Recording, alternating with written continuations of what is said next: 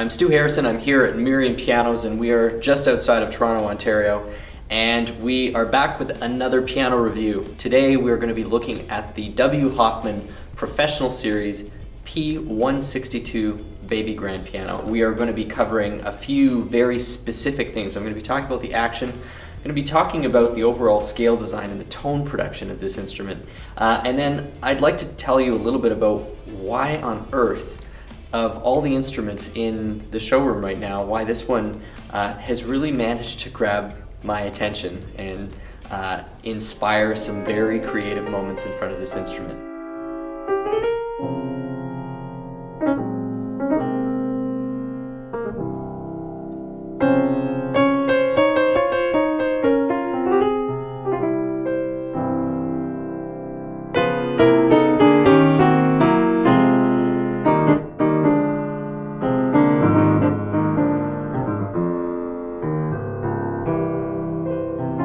It's very unusual, and I don't say this to sound piano snobby. I don't say this to sound elitist in any way, but anyone who spends a lot of time around pianos will know what I'm talking about. It is very unusual for me to sit down in front of a piano that is less than $90,000 or $100,000 and have it genuinely take your breath away and cause you to really just play differently than you would normally sitting down to try out an instrument.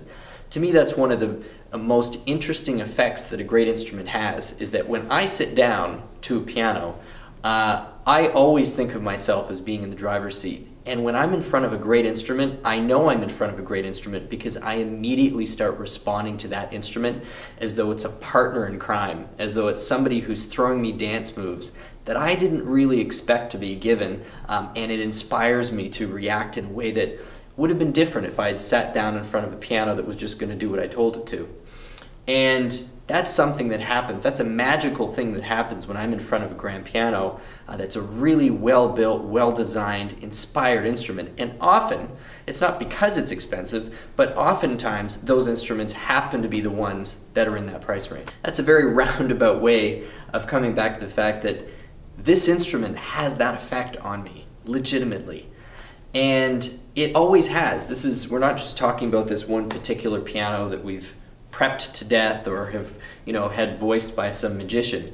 I have played this instrument in Europe. I've played this instrument at a couple of NAMM shows. We have been through a half dozen on the floor here, and consistently, this is a piano that punches way above its weight. It is a 5'4" piano that is made by Bechstein Europe. The piano is made at their Czech factory, and this Czech factory is a factory that's doing some pretty incredible things. A lot of the times when we talk about these reviews, I don't really often refer to the piano factories. This is one I'm going to pay, sort of draw attention to. Everybody involved in business in any way, or anybody particularly involved in manufacturing, will understand the power of having a group of talented, inspired people all pulling in the same direction. And Bechstein has managed to achieve that in spades with this particular factory. It's a factory that is at its maximum possible output. They are working day and night to try and fill back orders right now. And the workforce there, the equipment, the investment that they've made is churning out some really mind-bogglingly good instruments. And the Professional Series Hoffmann, in my opinion, is right at the top of the heap when it comes to what that Czech factory is putting out for Bechstein. So the P162 5'4" piano is a couple of, this is all background on the instrument. It is a cousin product or a sister product to the Bechstein Academy B160. If you were ever fortunate enough to be able to sit down in front of a B160 and a P162 side by side, you're going to quickly notice that the scale designs are virtually the same, the cabinets are virtually the same. There is much commonality between the two instruments.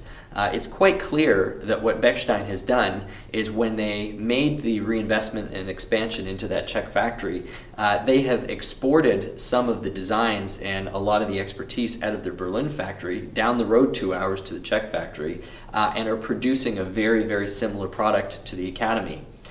But even still, there is something special about the tone that this instrument is producing. So we've gone over, obviously, you know, my impressions of the piano, the background of the piano, where the factory is coming from. So let's now talk about the music. What is it that's reaching my ears that's causing me to be so legitimately excited to play the instrument? Treble, really great treble out of a piano is not the easiest thing to engineer or to produce on a consistent basis. If you look at many of the design features that piano manufacturers have come up with over the last 100 years, a very large percentage of them are actually focused towards getting good treble tone out of a piano. You don't hear a lot about companies having to do things for the mid-range of the piano or the mid-bass of the piano to try and get it more bassy or get them, you know, your mid-tenor section to be, you know, clearer. You know, they will often focus on things like projection. They'll often focus on things like responsiveness and sensitivity. But when it comes to the treble, it's a whole other engineering beast. You're talking about very high tension, very short strings, and to get those strings to really create the same type of projection that's coming out of a string that is 40 or 50 times longer is not the easiest thing to do. Things like duplex scaling, that whole treble bell that Steinway innovated about 100 years ago, you know, in pianos like Blüthner, the aliquot scale, all of these things are designed to do one thing, which is try and make the treble as projective and as sustaining as the rest of the instrument with these tiny little strings. So when you sit down at I would describe this as a mid-range performance piano, and you start playing this piano and you hear the treble, that is absolutely the first thing that stands out to me, is the top 2 octaves of this has nearly the same level of clarity, projection, and just bell tone as I feel like I would be getting out of a piano at least twice its budget. So if people are out there thinking, okay, I've got $40,000, $50,000 to spend, and what's my best value? You're not necessarily focused on brand, you're not going to only look in one store or another, you're really just hunting the planet for the best value. To me, the treble out of this instrument is one reason to at least make sure that you play this as a part of your evaluation. When I'm sitting down, and whether I'm really digging in or whether I'm just playing quietly,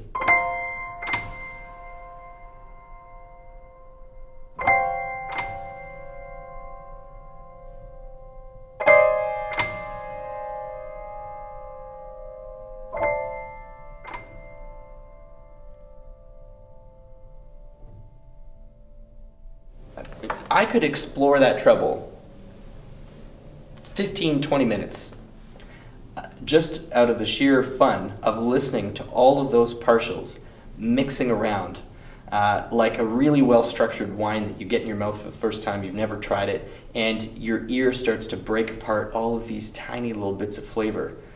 And again, this is something that you demand and expect out of a concert instrument. We're not in front of a piano that is pretending to be a concert instrument. And so, without harping on it too much further, the treble on this instrument is absolutely a reason to get excited. And at the very least, please check it out, put it on your list. The basics, of course, it does have a duplex scale. It's a very well-designed duplex scale. I like the scale tensioning on this piano. And what they've done with the bridge and the treble is also quite interesting. It's a capped bridge, but there is a compression cut in the bridge also, which really helps to focus and in a small way amplify the treble tone that's actually reaching the soundboard.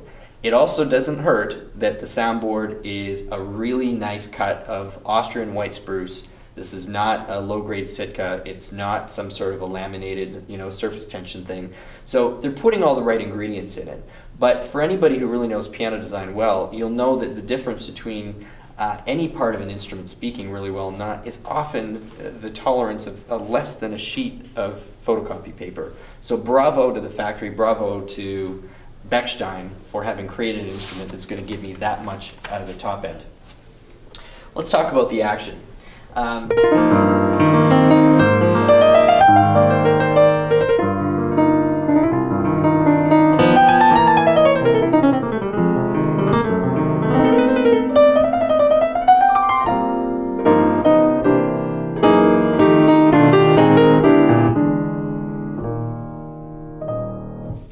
So what I love about the action on this piano is how easy and effortless it is to play. Again, this is something that is punching way above its weight, in my opinion. The action design that goes into the Hoffmann Professionals is exactly the same action design that goes into the Bechstein Academies. The difference is that the tolerances that the actions are finished off to, at least before it reaches the finishing teams at those factories, is slightly more coarse on the Professional than it goes into the Academy.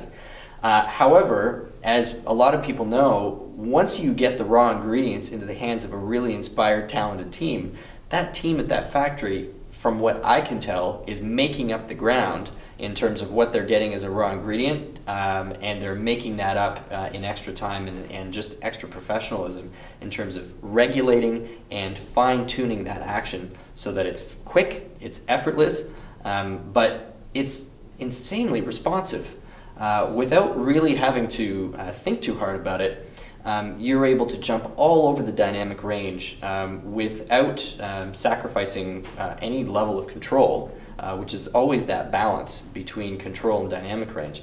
And in a lot of ways, the responsiveness reminds me of a really well set up Shigeru, or something a lot higher up the C. Bechstein line, or a really, really well set up Hamburg Steinway. So treble, 1, action is certainly the 2. And the third thing I'm going to draw the attention to is just the cabinetry. What they have done to make sure that people immediately differentiate the Professional series from anything else coming out of that Czech factory, and because it's so close to the Bechstein Academy as well, to make sure that there's no confusion there either, is they're doing all the Professional series in this lovely silver chrome color scheme or makeup. The plate is done in a nice, stunning silver. All of the hardware is plated nickel, and even the front logos, the made by C. Bechstein insignia on the side, all of this is done in a beautiful plated nickel. And the feedback that we've received from customers has been overwhelmingly positive. Anytime you get something that departs too much from the standard shiny black and brass look, you're always worried, well, our customers going to go for that. It's a little bit of a departure from what people are expecting out of a grand piano.